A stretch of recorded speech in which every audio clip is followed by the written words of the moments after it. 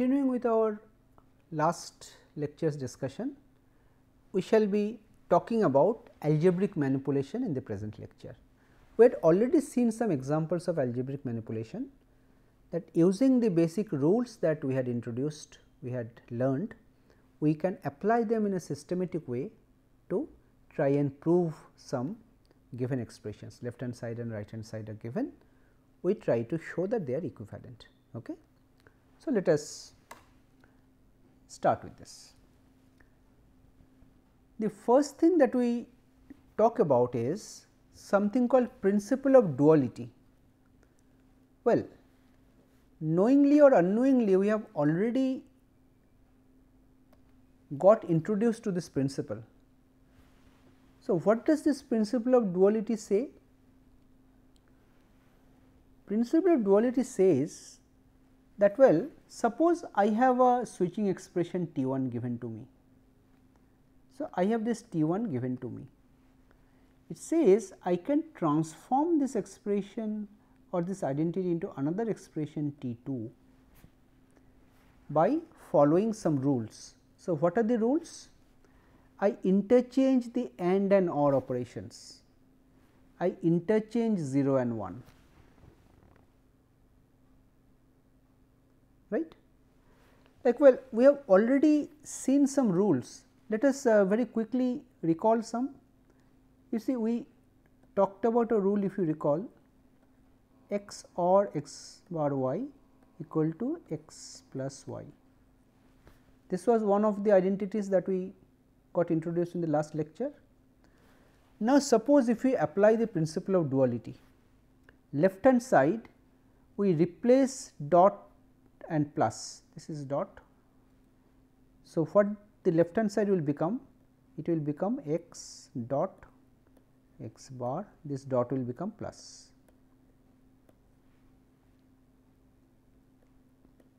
Right hand side it will become plus, will become dot. So, if this is true, this will also be true. This is what principle of duality says, right. So, some examples: x dot 0, x and 0 is 0, you already know. So, just following this rule, dot will become plus, 0 will become 1, 0 will become 1. This is also true, this is the dual of this. Similarly, this was one of the rule, dot replaced by plus, plus replaced by dot. This was another rule, this was given, this I have just mentioned, this rule. So, you see, because of duality, when we presented the rule in the last lecture, most of the rules were coming in pairs, pair of rules, one is the dual of the other. Okay. So, if we prove one, the principle of duality says that the other will also be proved. So, you need not have to prove both, you prove one, the other will follow from that. This is what principle of duality is. Now, talking about simplification of switching expression, just you need to remember one thing. This is in contradiction to our conventional algebra. So, when we carry out conventional algebra, the algebra that we studied in our school, it says that if I have x plus y equal to x plus z, then I can cancel x from both sides, I can say y equal to z. Why was that? It was because the inverse of a number exists. Sorry. Suppose when I have a number x, in algebra the inverse of this number was minus x in our conventional algebra. So, when we had an expression like x plus y equal to x plus z, so what we did, we can add this same thing on both sides. We can add minus x to this side, we can add minus x also to the other side, and these two got cancelled out, these two got cancelled out, hence we could write y equal to z. But in switching algebra, the inverse of a variable does not exist, there is no concept of minus of a variable. Okay. Because of that, you cannot say if x plus y equal to x plus z, you cannot say y equal to z. Just a simple counter example, let us say x is 1, y is 0 and z is 1. So, what is x or y? X or y is 1 or 0 is 1. What is x or z? X or z is also 1 plus 1 or 1 is 1. So, this is true, but does it imply y equal to z? You see y and z are different. You cannot simply cancel x like that from here. Okay. So, in switching expression minimization or simplification, you should not cancel variables like this. You should strictly limit yourself to applying the rules that you have learned and nothing outside that. Okay. You forget what algebra you studied in your school, do not try to apply here. If you apply here, your result or deduction will be wrong. Okay. This you have to remember. This is what I mentioned. The main reason is that inverse operations are not defined in switching algebra. You cannot cancel variables just like that. Let us work out some examples, very simple examples. Suppose I have a expression a b bar a b plus b c, which I want to simplify. Very simple, I can apply distributive law on the first two. I can take a common, b bar or b, b c remains, and b bar or b I have an identity, this means 1. So, this is a and 1 plus b and c. A and 1 I have another rule, this is only a or b c. So, this expression gets reduced to a or b c, right. Let us take some more examples.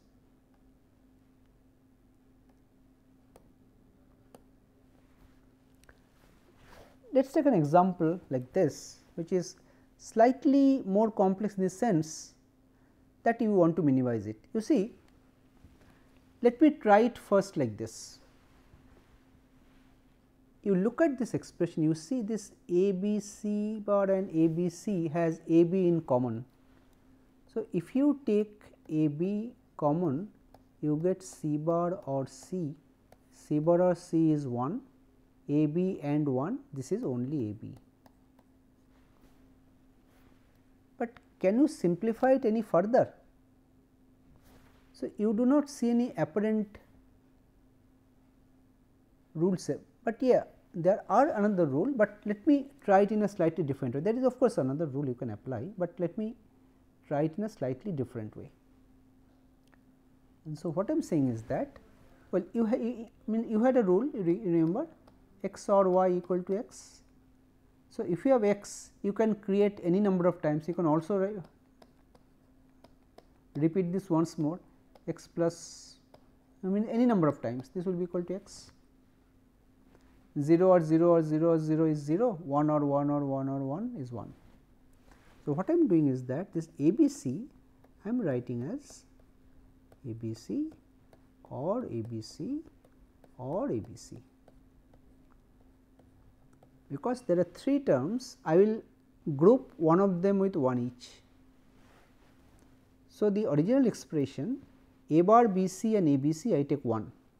So, b c I am taking common, a bar or a. Second a b bar c and the second a b c, a c I am taking common,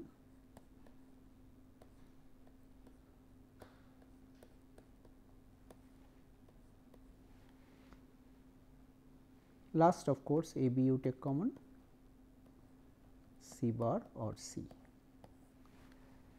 So, this is 1, this is 1, this is 1, b c and 1 is b c, this will be a c, this will be a b, this will be your minimized expression, right. So, there are multiple ways to proceed, this is one way. Okay. This will be the minimized expression corresponding to this. Let us take another example again. Let us take this.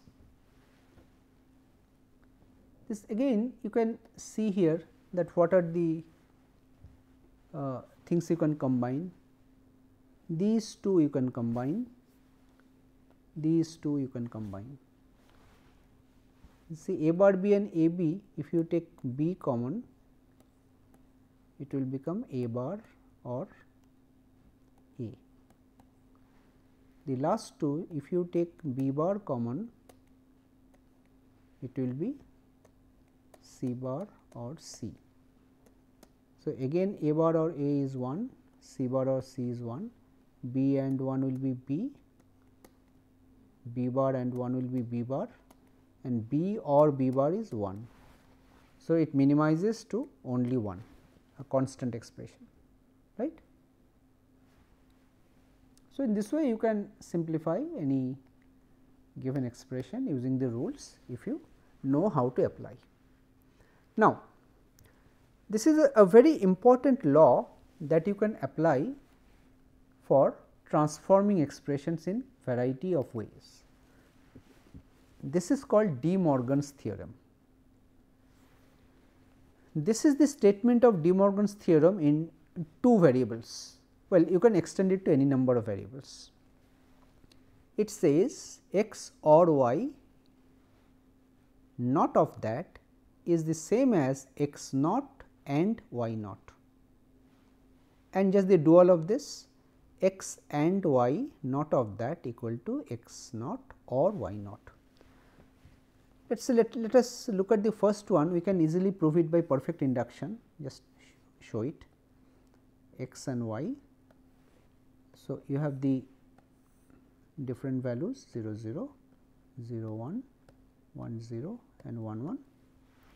Let us show the two different expressions, x or y bar of that, and also let us show x bar and y bar. Let us first take OR of x and y and then not. OR 0 or 0 is 0, not of that is 1. 0 or 1 is 1, not of that is 0. OR is 1, not. OR is 1, not. Here you are taking not of both and then do ending. 1 and 1 and is 1, 1 and 0 and is 0, 0 and 1 and is 0, 0 and 0 and is 0. You see, these two are same. Similarly, the second one you can prove. Now, when I say it can be extended to any number of variables, I am just showing one. For 3 variables, you can write like this, x plus y plus z. Suppose there are 3 variables. If there is a bar, this will be the same as x bar and y bar and z bar. Similarly, x y z bar will be equal to x bar plus y bar plus z bar, right. This can be extended to any number of variables you want.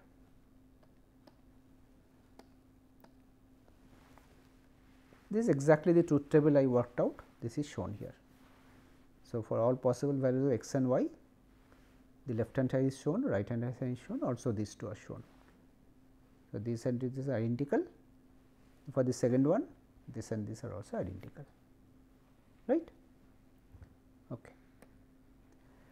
Now, let us just work out some simple example. Here, we are trying to do some simplification or transformation of the expressions.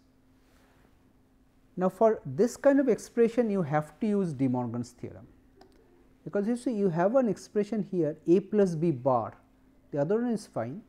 So, a plus b bar, you apply De Morgan's theorem, it becomes a bar b bar. Then you have this a bar or b bar. Then you multiply it, you can use the distributive law, a bar b bar into this. So, a bar b bar a bar or A bar, B bar, B bar. Okay, this dot, as I said, sometimes you can drop. So, it implies, you see here this, there are two A bars, right, A bar and A bar.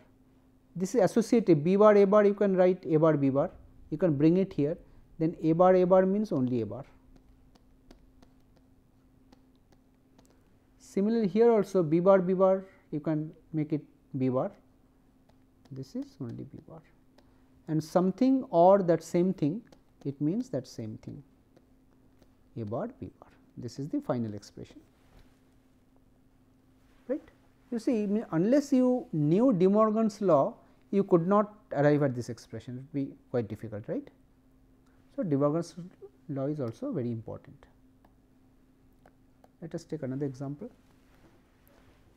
This is a slightly more complex example. So, this is something plus something, I write it without dots, it is easier. I write A B bar or A bar B whole bar. So, this is something plus something bar, I apply De Morgan's law, this something dot and this something bar. So, I apply De Morgan's law again on this, it will be A bar or B bar bar, and I apply De Morgan's law on this same way, it will be A bar bar or B bar. So, this becomes A bar, B bar bar means only B, A or B bar.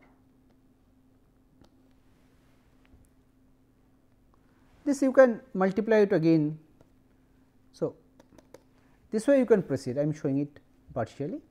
So, the final thing, if you proceed, the final result that we will be getting for this one, this will be equal to A B or A bar B bar. This will be the final minimized expression, right. Okay.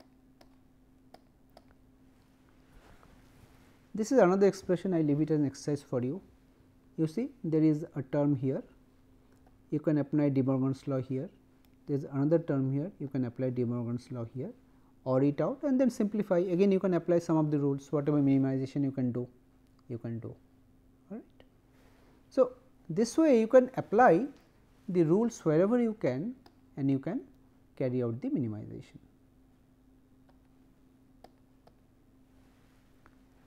This one last example, let us just work out this. Here the first one you need De Morgan's law, it becomes A bar or B bar or C bar, the other two are A or C, A or C bar. Let us multiply this out. Well, you can use the rules of multiplication for expansion. Let us suppose I first multiply these two out. The first one let us leave, we do not disturb this. A and A, I am just doing a simplification, A and A is only A and C bar is A C bar, C and A is A C or C A, whatever commutative, C and C bar, C C bar. Well, I am only writing the second part, first part is same. You see, A in the first three you can take A common, 1 or C bar or C, and C bar is nothing but 0, and 1 or anything is 1. So, this is A and 1, this is A or 0, this is only A, this becomes only A. So, this multiplied by A and, so you just AND it with this A bar plus A B bar plus A C bar, this again is 0. So, your final expression is A B bar or A C bar, this is your minimized expression, right.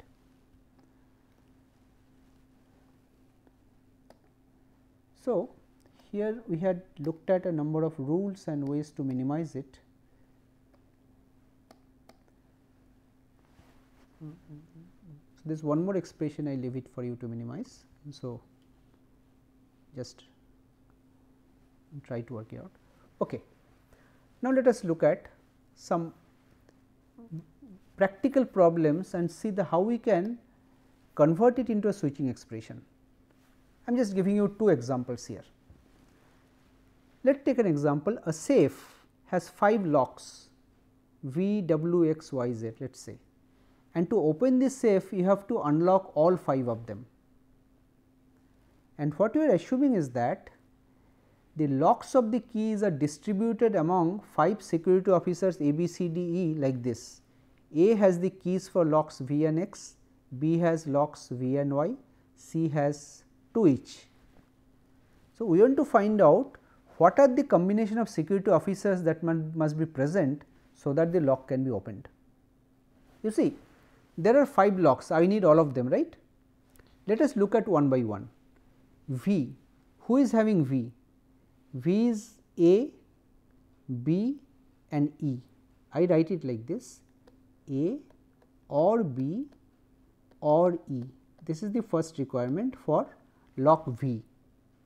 Then W, who is having W? Only C. So, C is must, C must be there.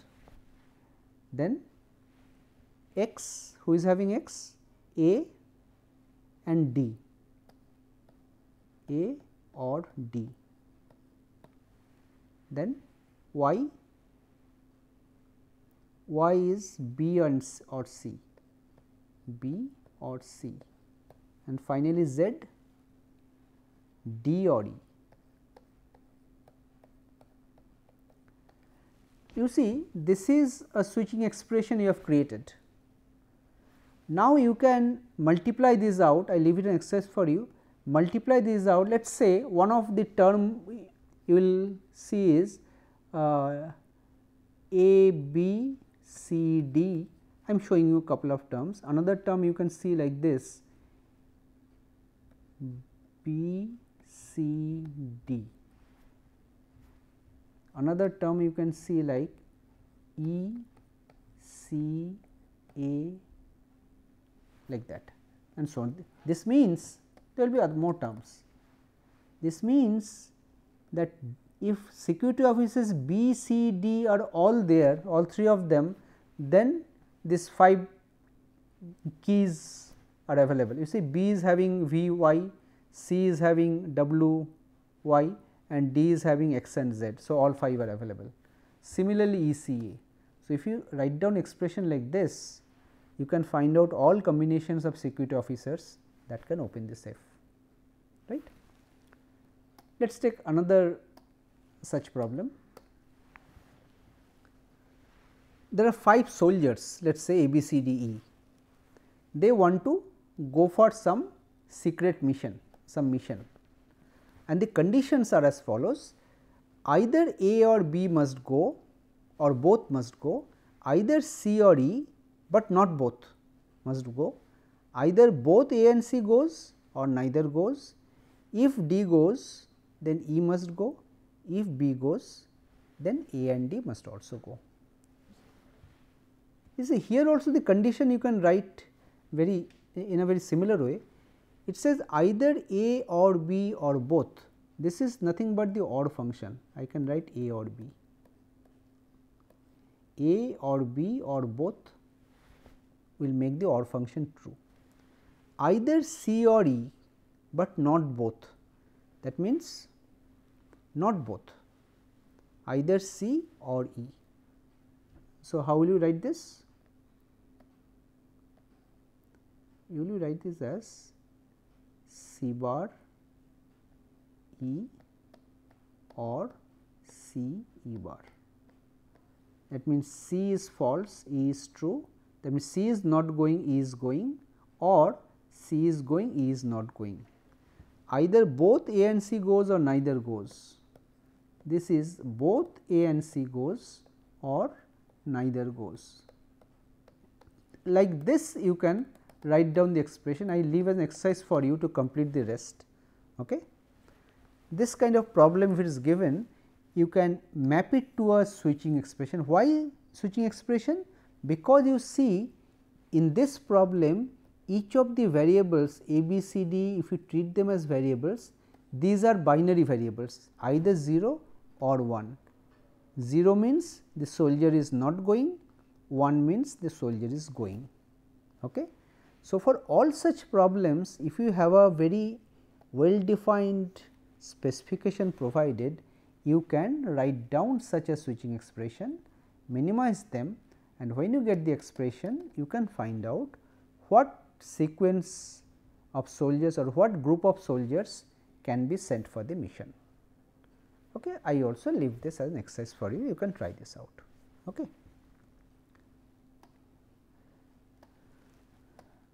So, with this we come to the end of this lecture. Now, one thing we saw in this lecture towards the end, that given a problem you can write down an expression for that.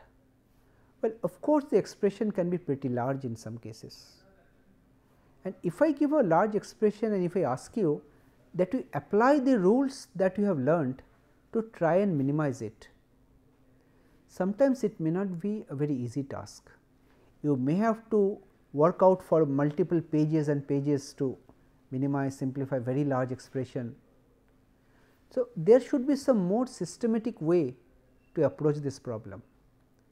So, we shall later on see that there are some more systematic method for minimizing such logic expressions, switching expressions, which will tell you some systematic steps to be followed, and if you do that you will get some expressions which are in minimized form. So, we shall be learning all these things in due course of time. Thank you.